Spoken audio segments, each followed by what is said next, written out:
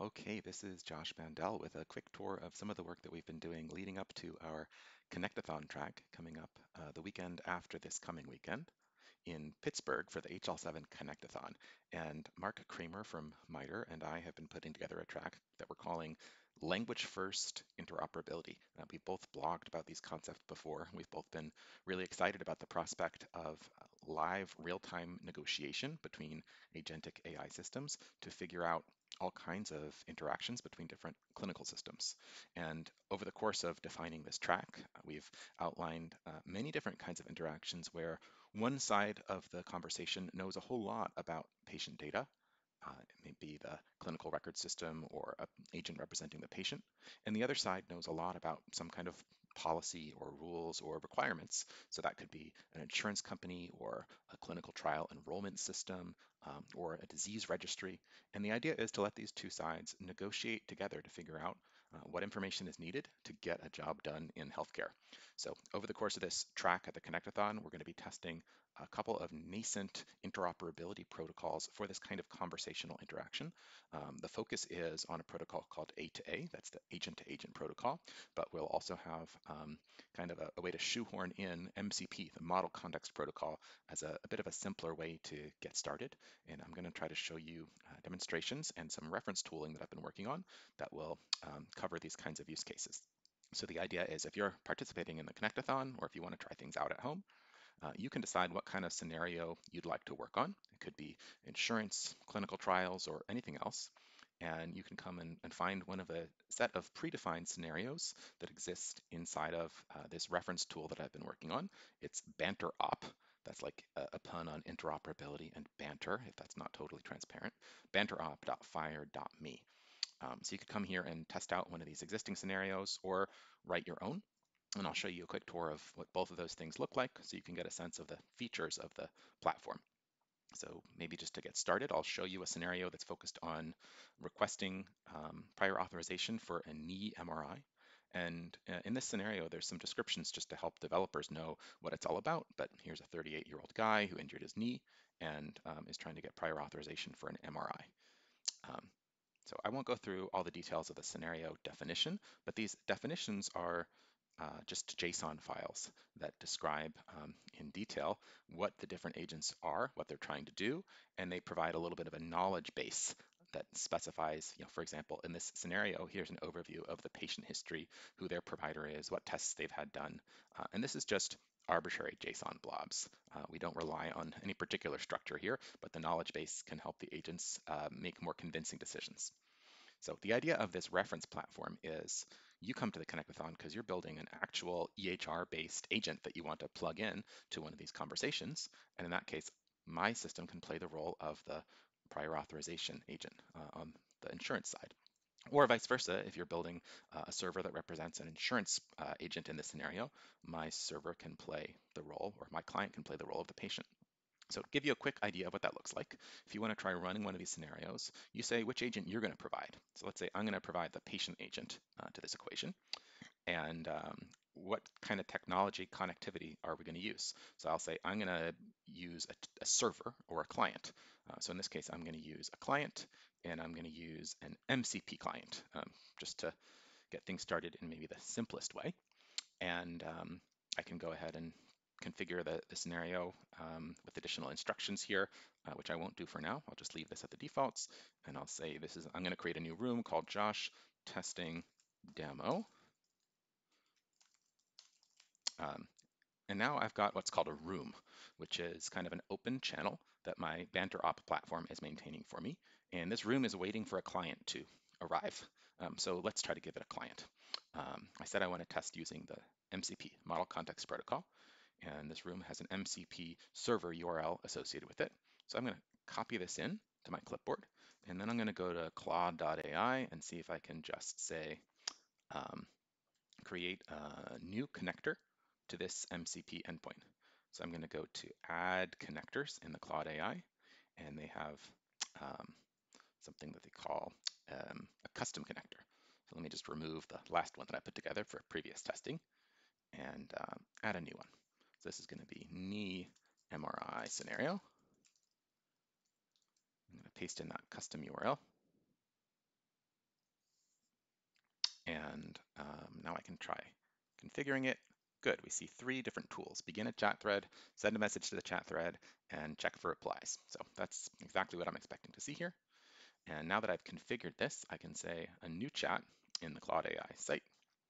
And I'm going to say something simple like, actually, let me copy some of the scenario definitions just so we've got something to run on here. So I'm going to just copy this whole JSON scenario configuration, and I'm going to say play the role of the patient agent and try this out.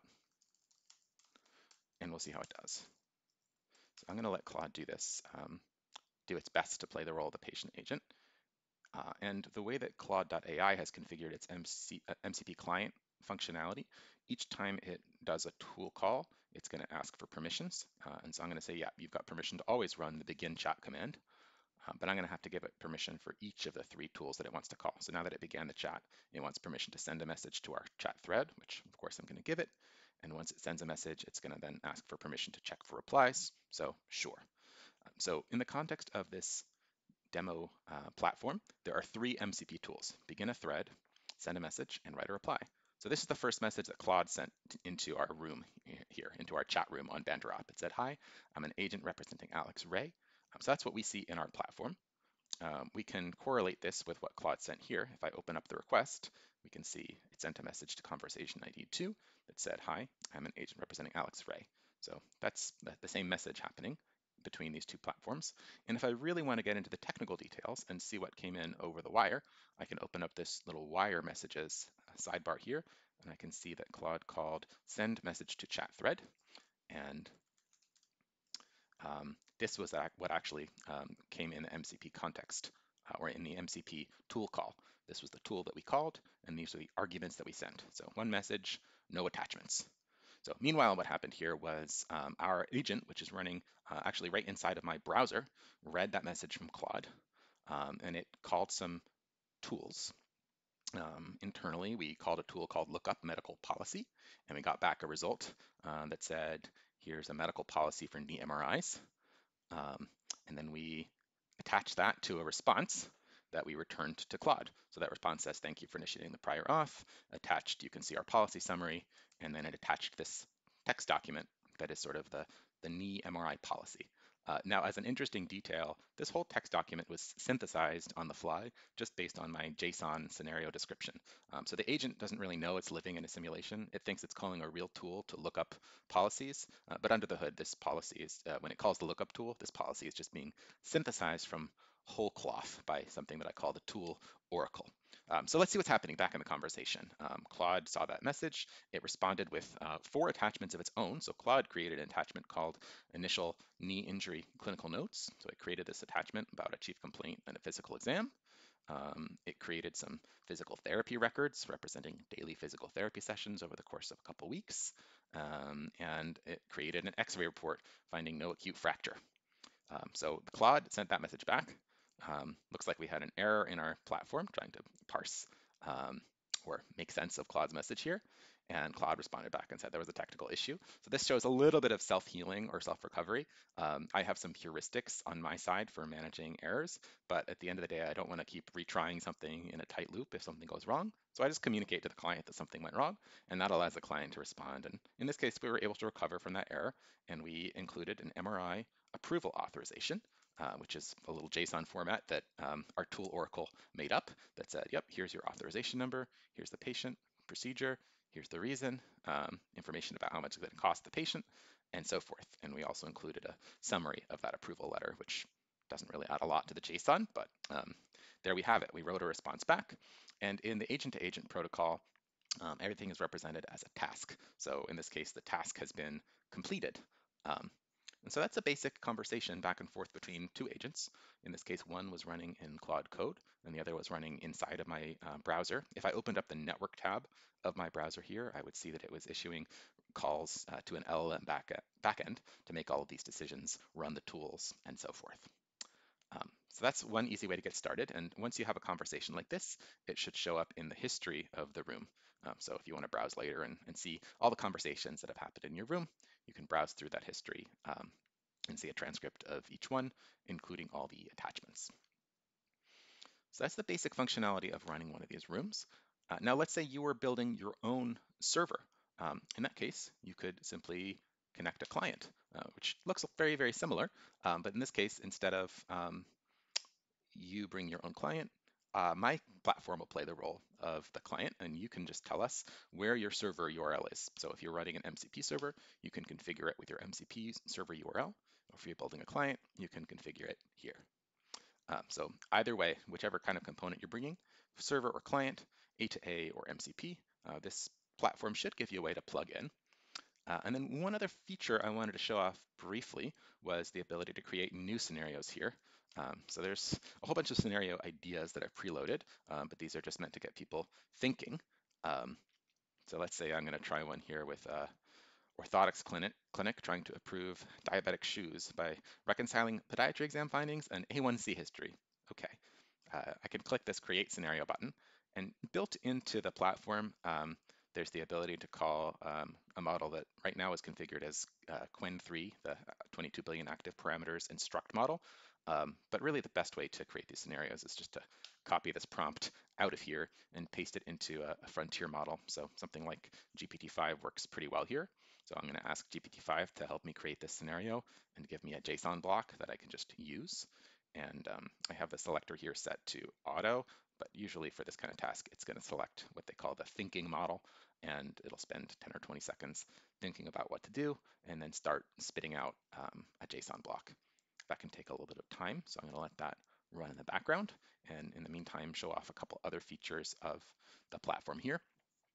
One would be the ability to just plug our own servers and clients in together and do a totally simulated conversation. So let's say, I want to try this clinical trials scenario. And just to show you these added instructions, I can just say, always talk like a pirate. And we can see if it's going to follow my instructions. And so I'm going to open up a new room for testing out this clinical trial eligibility scenario. And in this case, I'm just going to launch a client that is configured for this same exact scenario. Incidentally, the way that this server works, all the conversations you've seen so far have been automated. I'm not typing any turns into the conversations, but that's because I have a scenario planner turned on, and that means all my messages are going to be planned by this AI-based component, but I can turn the planner off. And now I just have a conversation by typing words into this box. But for the purpose of this demo, I'm going to turn the planner on because I just want to let the conversation essentially run by itself. So you can see this planner has been configured with the specific JSON of the scenario that we're using, which role we're going to play, and then there's some additional settings, including these additional instructions which have been populated in here from the setup screen. So all that looks ready to go. I'm going to launch a client. And we can see in the client, there's also a scenario planner set up if I launch it through that link. And in this case, everything is the same except for the client agent is configured to play the other role, the clinician in this scenario, and the custom instructions are stripped here. So let me just give it a different one. Talk like a poet in rhyming couplets. This is just a way to see if these instructions are actually being followed. I think I forgot to hit save changes. Oops, there we go. So now it's gonna write some queries, look up some EHR data. It's not really doing much in the way of poetry, so we can debug that in a little bit, but let me go ahead and send that message along. Now back in the room, we received that message.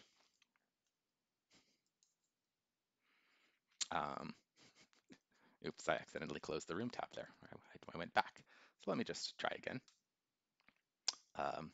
Okay, ahoy, Dr. Sharma's agent. We'll be sailing in calm water so far. Camilla appears to meet several inclusion criteria, but I need to confirm, has she been on a stable dose of metformin for 3 months? So the client receives that message back, and it's drafted something here. She meets the definitions. Great. So we'll allow these guys to go back and forth, and instead of me reviewing all the messages, I can just say, send automatically without review. And then the agents can just talk back and forth without me bothering them and getting them away. So they're working through some additional criteria. We be drawn close to a final call. Does she have any documented history of pancreatitis? Okay. We invent a note saying that she doesn't have pancreatitis, and then we get a trial eligibility saying that she is provisionally eligible because she meets all the inclusion criteria, and then we go criterion through criterion and say, what did we learn from this conversation, and was the criterion met or not? And so we can see we did meet this inclusion criterion, and we didn't meet this exclusion criterion, and so the final decision is a provisional eligibility. Okay, so that's a quick view of how we can just have a conversation entirely with ourselves inside of this platform. Let's see how GPT-5 is doing over here. We've crafted a new scenario, so I'm just going to copy this whole thing onto my clipboard, and I'm going to go back to this new scenario page, and I'm going to create a new scenario by, oh, let me try that again. I'm going to create a new scenario by just pasting in the raw JSON, but it's invalid JSON. I think I know why. Sometimes when I copy these, there's a code block at the top, but actually that's not the case here. Let's do a quick debug. JSON. I'm going to go ahead and create that scenario. It's a quicker and easy thing for me to do would have just been to point out to GPT-5 that it had created invalid JSON and just give it another try. But sometimes I like to show some of the raw underlying fun here. So we've created this scenario for this orthotics clinic. There's a clinic representing an orthotics vendor seeking durable medical equipment approval for diabetic footwear. Cool. Let's just run it and see what happens. So we're going to open a new room for this. We're going to open a client to talk to our server, and we're going to begin the conversation with our two scenario-based planners, and I'm just going to send without review to let these guys go back and forth. So we're seeking prior auth. Could you confirm the identifiers and specific artifacts you need? And I'll provide a concise criteria-aligned packet. So the server comes back and said, I need a name, some diabetes information, some HCPCS codes, key dates, and we turn around and we synthesize an authorization dossier. Looks pretty good. I see a lot of green check marks in here. We've got a prescription. Awesome, treating physician for type 2 diabetes. We got some ICD codes in there. Thank you for submitting the prior auth packet. The member has already received one pair of shoes and no qualifying acute condition is documented. Please see the attached denial letter. Oh my goodness. So we didn't read through this scenario in detail and see whether we are supposed to succeed or fail. But this is some of the fun that you can get into in modeling different scenarios and trying to steer towards different behaviors. So that's a quick tour of the platform. The real underlying fun is testing out these protocols, the agent-to-agent protocol and the model context protocol for having these conversations. And hopefully this tool helps you get started a little faster testing clients and servers together. Please do give it a shot. Let me know how it's going for you.